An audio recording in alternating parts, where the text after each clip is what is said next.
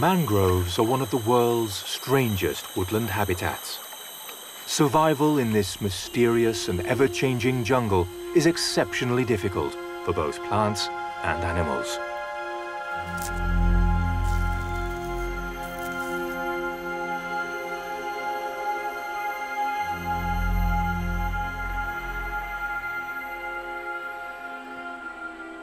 This environment does not suit everyone, but many creatures make their home in this extraordinary jungle that emerges from salt water and foul-smelling mud, in a tropical atmosphere and under the influence of the moon. And its inhabitants are as enigmatic and mysterious as the environment itself. The moon's invisible but constant sway gives rise to one of the most productive, strange, and little-known ecosystems on Earth.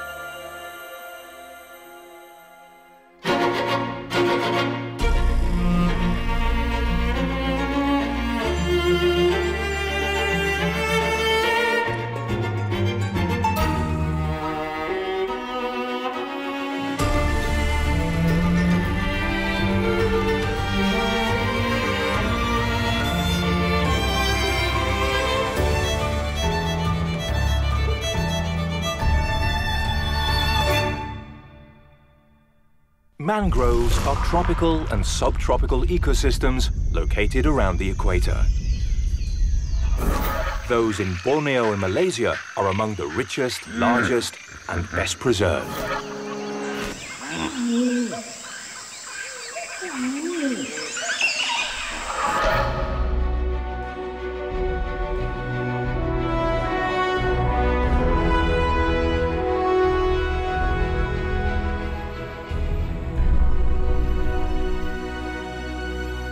Mangroves grow next to the sea, in quiet bays and estuaries. They are an extreme type of woodland, occupying territories unthinkable for the vast majority of plants. It seems incredible that the trees of the mangroves can live in salt sea water. Very few terrestrial plants can survive in that environment, but the mangroves' amazing adaptations that allow them to live here go even further. We might say that the mangrove is an amphibian forest, perfectly adapted to the rising and falling of the tides.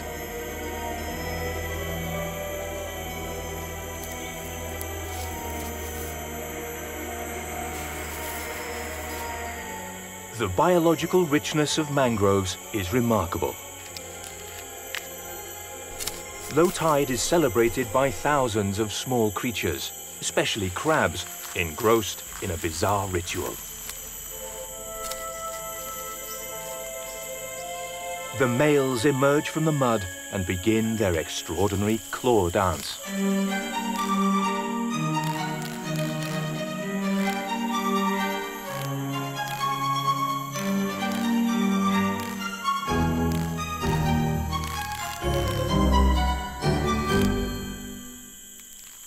Thus, they mark their territory and attract a mate.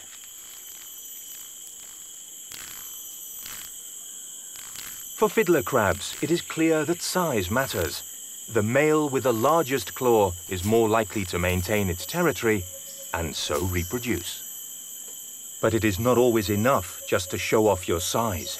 Male crabs sometimes engage in balletic displays of prowess to decide who's in charge.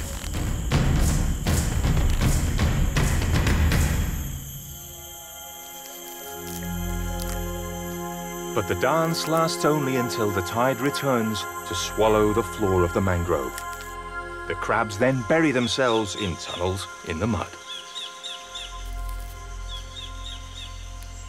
The fauna of the mangrove must flee the neighborhood for the next few hours. All the animals that live here do so at the mercy of the moon and its tides. Their lives follow the lunar cycle and the rhythm of the sea.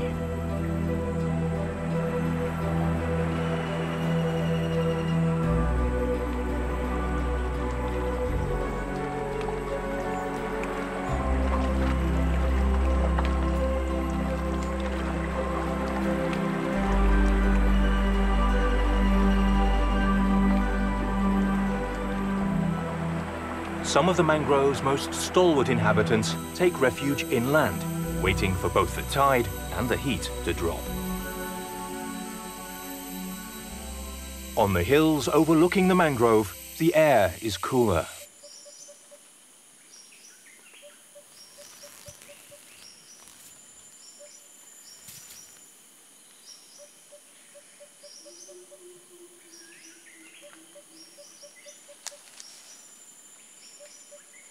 Proboscis monkeys spend much of their time dozing in the branches.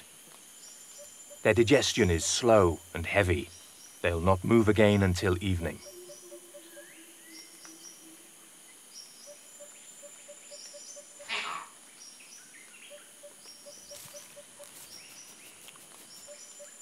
Not far away, on the lower branches, crab-eating or long-tailed macaques also take a break.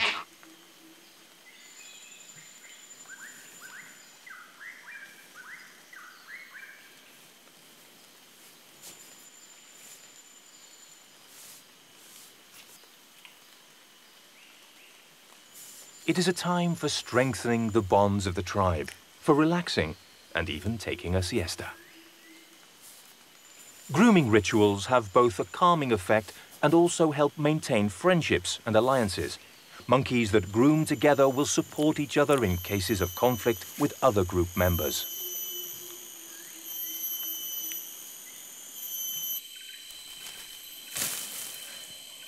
The elegant and agile langurs or luturs also rest in the woodland near the mangroves. This is the best time for feeding the young.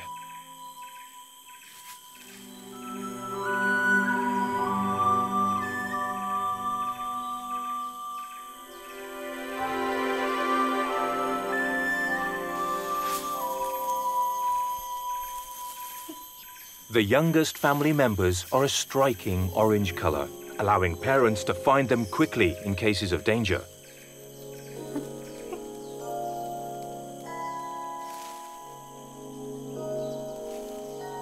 But by 5 months old, they are more independent, and their coats become darker, similar to that of their parents.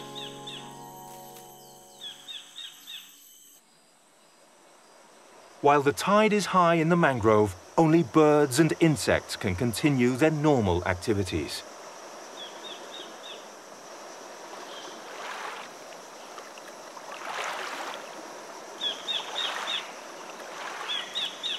Small buds are beginning to open. But this bug is impatient. It drills through the hard covering to reach the flower's juices. Bees, however, prefer more traditional methods. They wait for the flowers to unfold to feed on the nectar. And in doing so, they contribute to the pollination of this unique forest.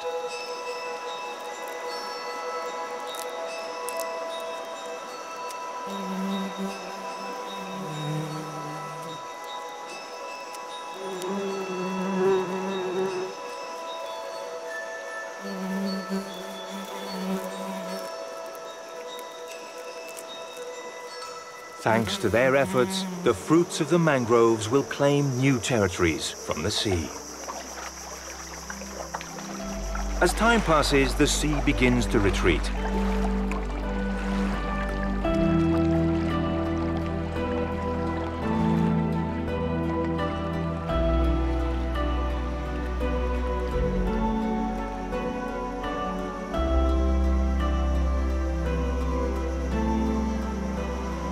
And the muddy mangrove floor is exposed to the air.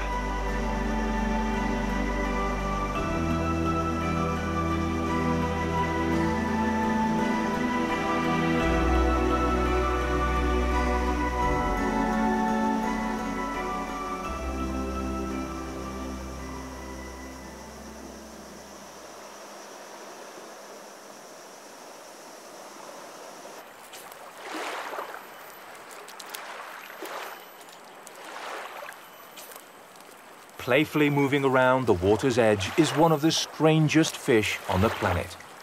Spending more time out of the water than submerged, the mudskipper. In this mysterious forest, everything seems to be a contradiction. trees with roots in the air, and fish that live out of water.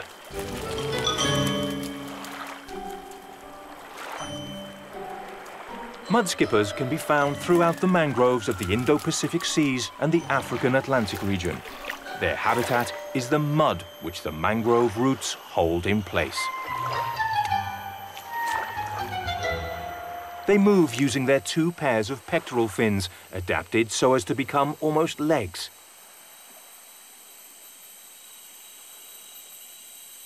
These fins are reinforced with very strong muscles that allow them to climb roots and move rapidly across the ground.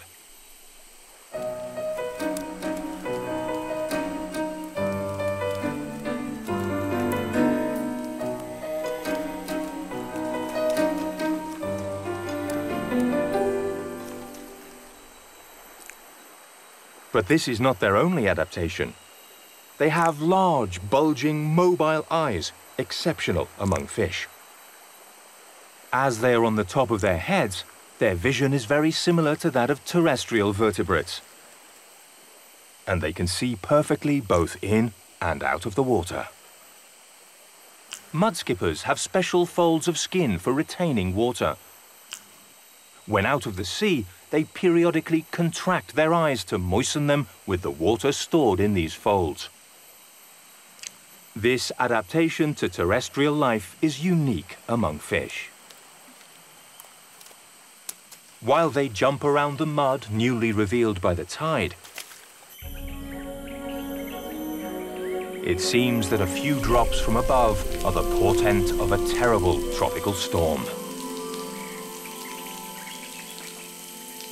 But no, it's just a false alarm.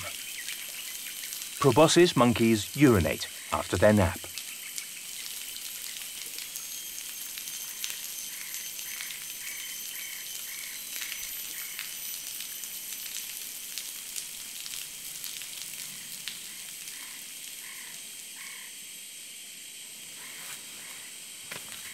Relieved and now carrying less weight, they leisurely jump through the branches, heading towards the appetizing mangrove trees.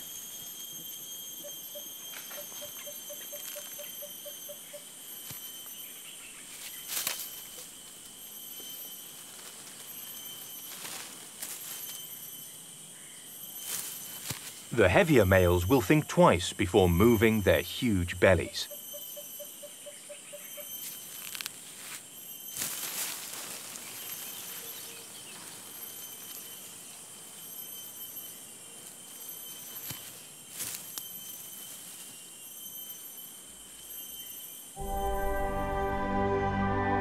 Silvery lutungs, quicker and more agile than their cousins the proboscis monkeys, have already made their way into the upper mangroves.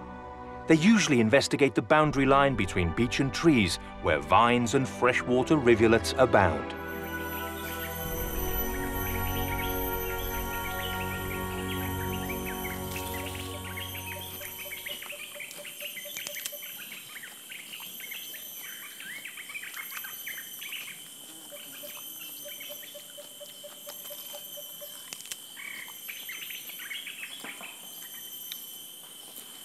These silver leaf monkeys feed on vegetables, especially mangrove leaves and other fibrous plant matter. But they also eat fruits, seeds, and flowers.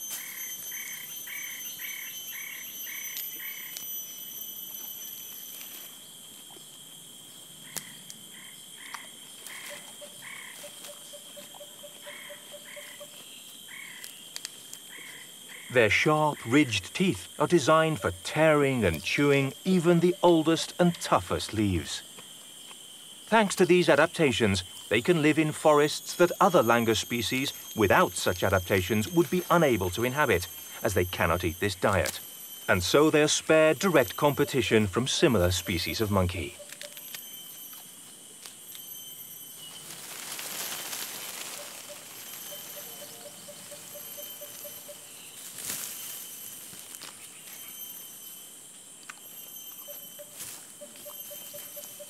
In order to avoid predators such as the feared crocodiles that inhabit the mangroves, langurs only rarely come down from the trees.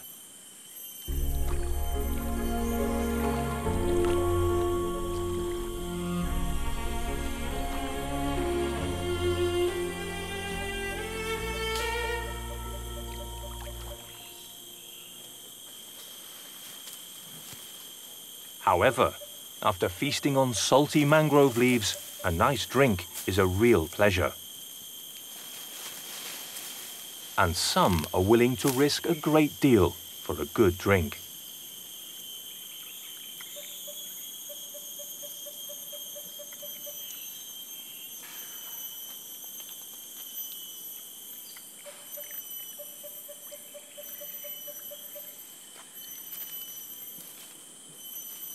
This baby lutung also wants to drink.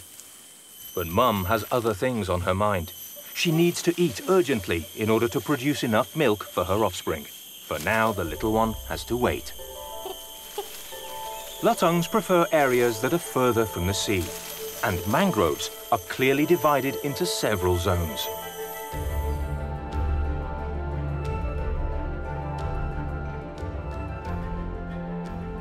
With a complex structure owing to their aerial roots, there are relatively few species of mangrove worldwide, only 54, found around coasts according to their varying salt tolerance.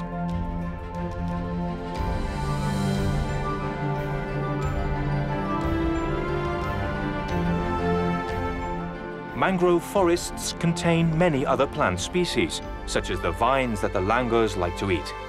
All are capable of tolerating extreme salinity and minimal levels of oxygen in the water and soil.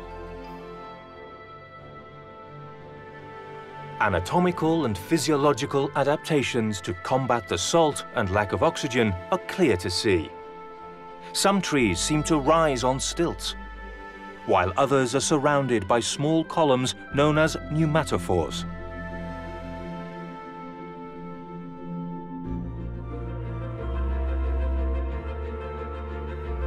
These specialized exposed roots allow mangrove trees to obtain air from the mud and water. The surface of these pneumatophores is covered with lenticels, special pores, which take in air through their spongy tissue.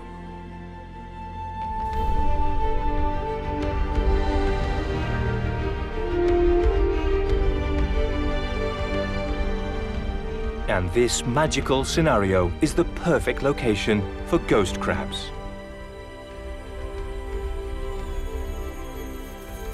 The ghost crabs appear and disappear at great speed, like spectral visions. They also disappear at high tide and appear like magic when the tide goes out. Everything in their lives revolves around the mangrove mud, which, as well as being their home, also brings them all the nutrients they need to survive. They spend many hours each day at low tide ingesting and sifting the mud at full speed inside their mouths. After extracting all the organic matter from each mouthful, they make a little ball of mud which they place on the ground. Eventually, tens of thousands of these mud balls cover the mangrove. But when the tide comes in, the spherical little sculptures are washed away by the sea once again, leaving nothing of the crab's labors. The mud and earth at the bottom of the mangrove are very rich in nutrients, but have no oxygen. Each tide deposits a thin layer of organic material, rapidly consumed by millions of tiny creatures. These are the most abundant and are the first link in the food chain.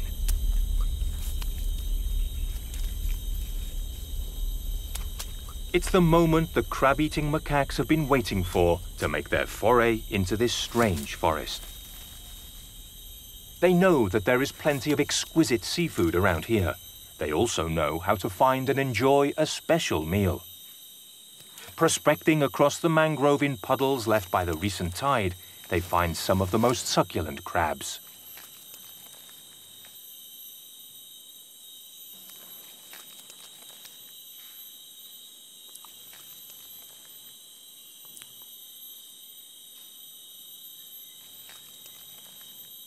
Macaques learn from experience, discovering the secrets of their environment every time they venture out into the swamp in search of food.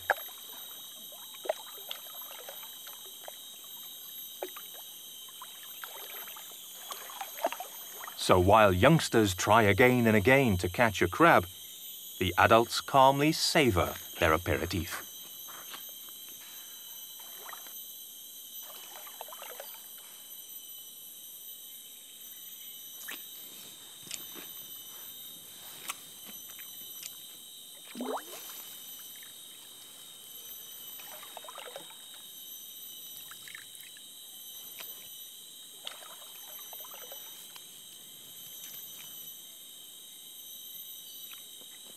The excursion has been a success, but it seems that the returning sea is intent on drowning everything. It's time to retreat. The rising tide doesn't only drive the larger animals away. Hermit crabs need to ascend to the highest mangrove areas, even climbing the branches and roots of trees.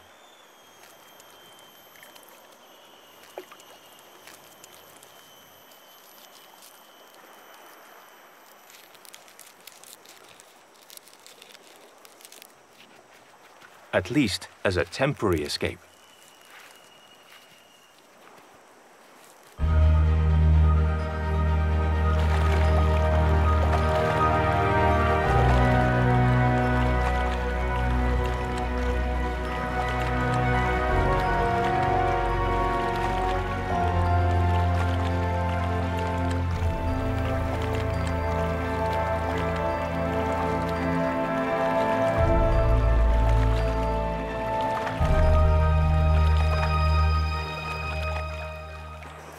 Large numbers of mudskippers follow the rhythm of the tides, and now they gather to eat among the small waves breaking almost without force.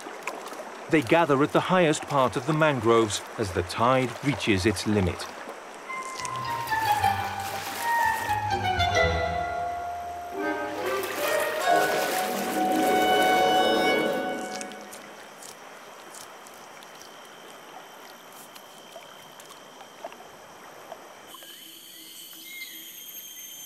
A little further up, with the mangrove flooded, macaques and Bornean bearded pigs make the most of the fruits of the nearest palm trees. Any ripe fruit is a tempting morsel.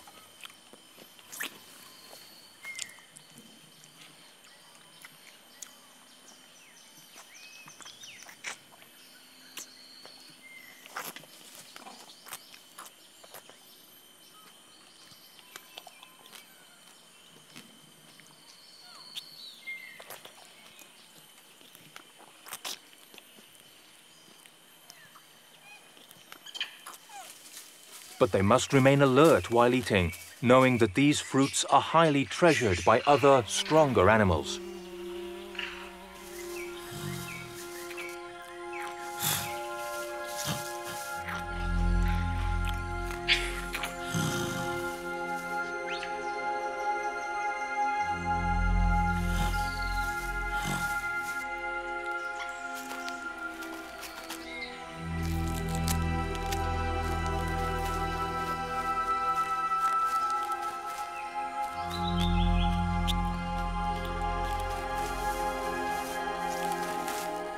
The bearded pigs drive away the crab-eating macaques to take possession of any food that falls from the trees or which the tide leaves behind.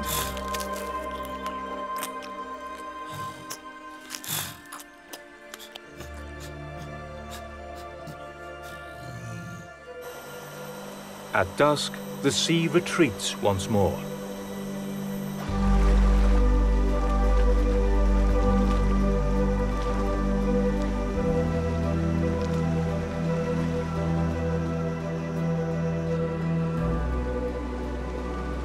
Temperatures drop, and all the animals return to the mangroves from their enforced absence. This time, the proboscis monkeys are first to arrive. What they really fancy right now is a salty mangrove leaf salad.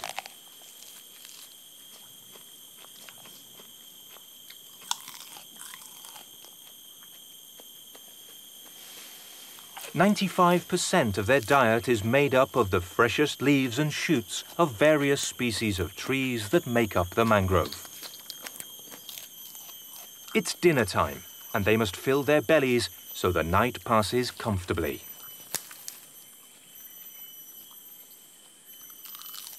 Representing a quarter of their total body weight, their bellies are like huge pressure cookers full of bacteria that digest all the plant matter eaten at sunrise and sunset.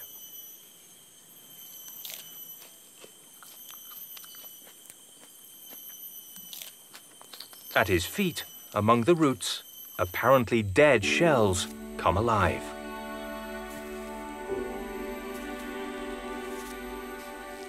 Hermit crabs now take over the mud, and with their borrowed home protecting them, they look for any organic debris left by the high tide. Some are lucky, and a fish feast is found.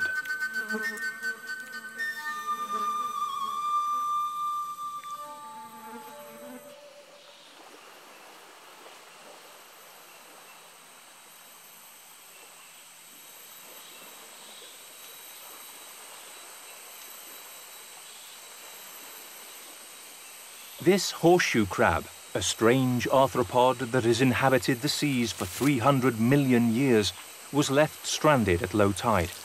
And if it cannot right itself, soon it will become part of one of the mangrove's inhabitants' supper. It is a delicacy that is enjoyed only very rarely. Later in the evening, the bearded pigs, just like the hermit crabs have done, will scour the mangrove beaches. Perhaps one of them will find the delicious prostate horseshoe crab. Crab-eating macaques also roam the beach at sunset. The mangrove always has something new for them to eat, and it is they who find the horseshoe crab. Hierarchy imposes a strict order at table, and the most powerful females are the first to eat. The youngsters have to be content with leftovers.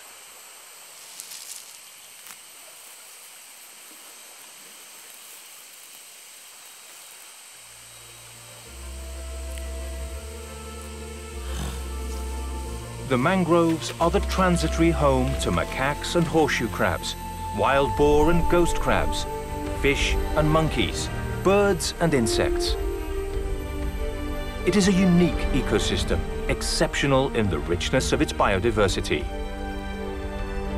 The existence of the mangroves, these magical forests that depend on the rhythm of the moon, is fundamental for countless creatures that have adapted to the coming and going of the tides. And so, every evening, before the tide turns and the waters rise again, the dwellers of the mangrove seem to look to heaven and thank the moon for its benevolent, creative influence on this strange and enigmatic jungle.